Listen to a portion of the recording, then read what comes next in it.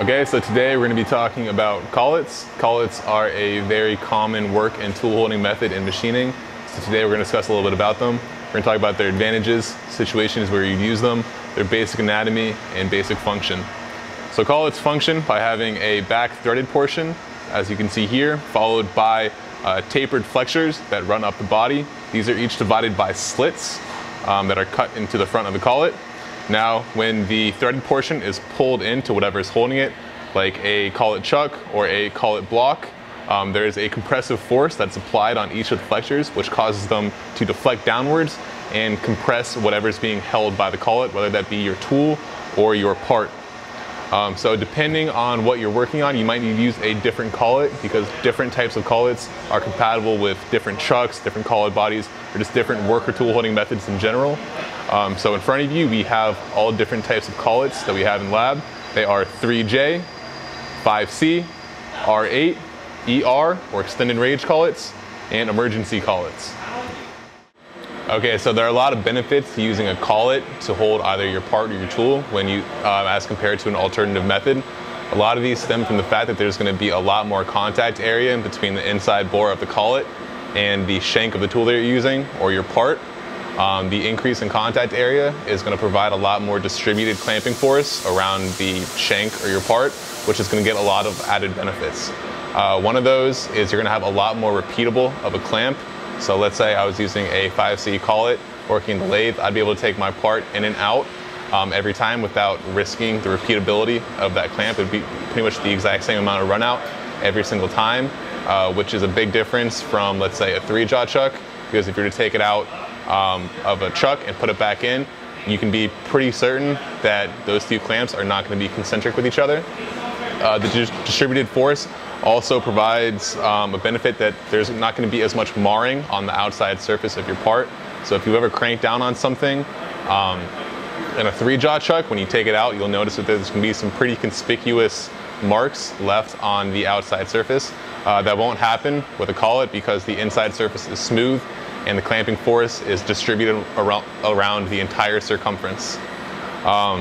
You can also clamp on inconsistent surfaces like threads. So if I had a part that had a threaded portion on one side, I would be able to clamp on those threads even though it's not a consistent cylinder, as long as the major diameter would fit within the tolerance range defined by the collet. You can also clamp on very small amounts of material with collets. So let's say I was turning a shoulder with only about 100 thou worth of material to clamp on. I'd be able to do that using a collet without risking my part flying out. Also, you can spin collet chucks at a lot higher speeds because centripetal forces aren't going to cause jaws to want to move away from the spindle center line like they would if you're using a 3 or 4 jaw. Since you're not limited by this, you can turn the speed a lot higher. Also, there's going to be a lot less inertia gathered by a collet chuck when compared to a 3 or a 4 jaw because there's a lot less mass and a lower profile, so it's inherently safer. Collets don't come without disadvantages, however. For any given collet, there's a really strict tolerance range of sizes of stock that can fit with inside the bore. For that reason, it's going to be really expensive to buy the entire range of collets that you're going to need to work on any given size that you want. Even so, for certain types of collets, there might be non-nominal sizes that are going to be impossible to work on. Also, given the strict tolerance range, they're easily damageable.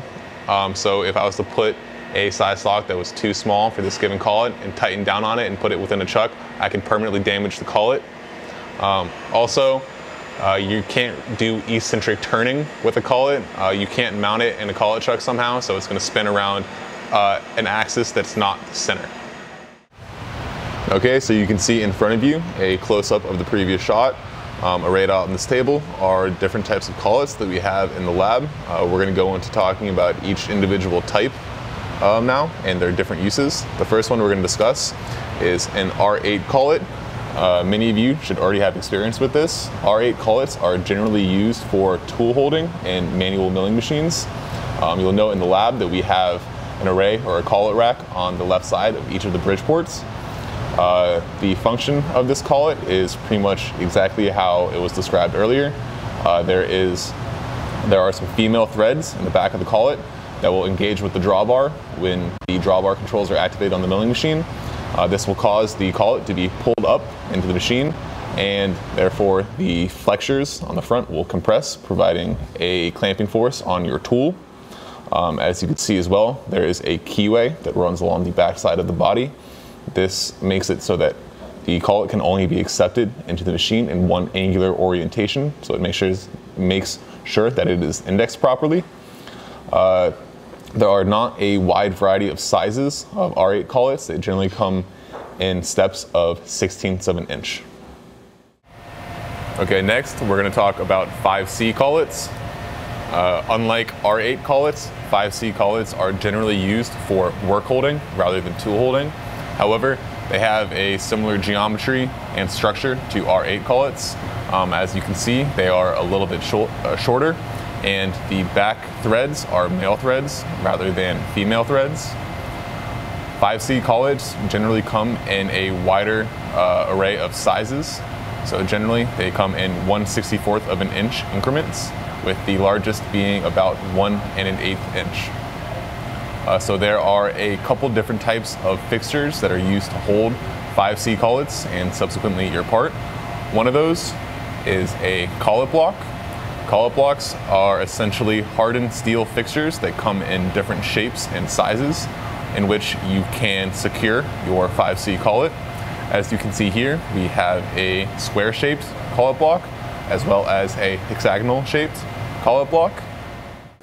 After the collet and the workpiece are secured in the collet block, the entire assembly can then be mounted in other fixtures, such as a vise, as shown in the photo. The geometry of the block can then be used to cut certain features, like a hex or a square, also in the photo. The way these are used is you'll take your 5C collet and insert it into the collet block. As you see, the male threads poke out the end of it. From there, you will take a collet nut and tighten down on the collet, providing the last bit of torque with a spanner wrench. However, I'm not going to do that right now because you never want to tighten down or torque down on a collet that has nothing inside of it. Doing so will cause the flexures to deflect without an opposing force, which will cause them to permanently deform. So never do that. Also, make sure that you're only clamping on the size intended for the collet. You never want to clamp on a piece of material that's further away than 2 or 3 thou away from the nominal size of the bore and the collet. If you do so, then similarly you could permanently deform or damage the collet. Also, when using collet blocks, it's important to index the back keyway of the collet with the set screw on the top of the collet block. You want to index it to make sure that it's only going in one angular orientation, so the collet won't spin within the collet block. So it's really important that you tighten the set screw down on this flat of the collet. Another fixture is a collet chuck that you can put on a lathe.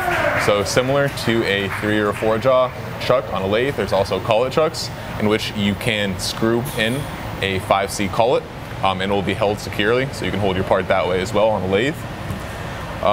5C collets come in a variety of sizes and different types. So the one we just showed has a smooth internal bore. However, this one has serrations on the inside. If you were to tighten down on your part with this collet, it would provide a much more robust work holding method.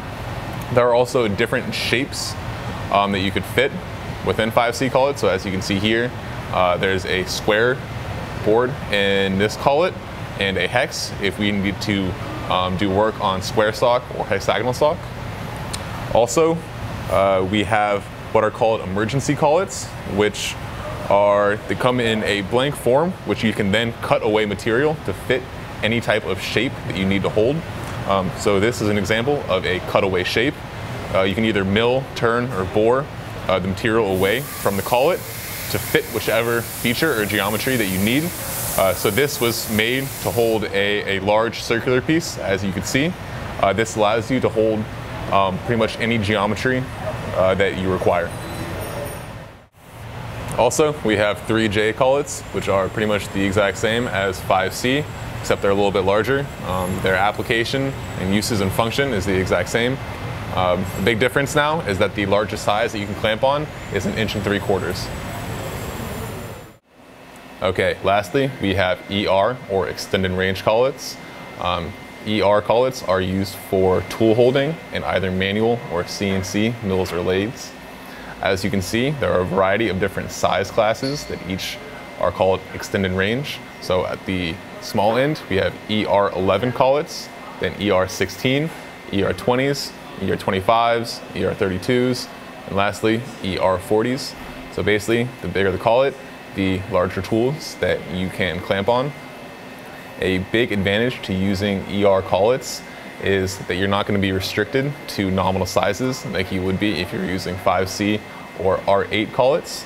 The reason is the increase in the amount of slits in the collet allow it to compress over a much larger range, so you're not going to be restricted to the 2 or 3 thou tolerance range like you would be for other collets.